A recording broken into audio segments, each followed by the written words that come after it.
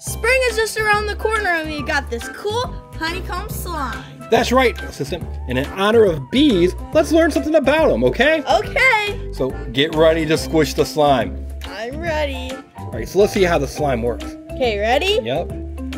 So Whoa. bees will make about a quarter tablespoon of slime in their entire lives. That's pretty cool. Yeah, but that's not much, is it? No, not at all. And they're also fuzzy. That's a great way to tell if it's a bee or a wasp. If it's got hair, it's probably a honeybee, and you should leave it alone. Probably, because they're great for the environment. That's right.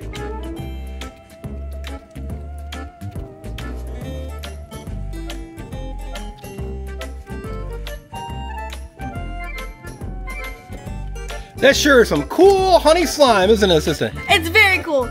It smells just like honey. All right, thanks to bees, lots of things happened, including some honey-inspired slime, right? Right.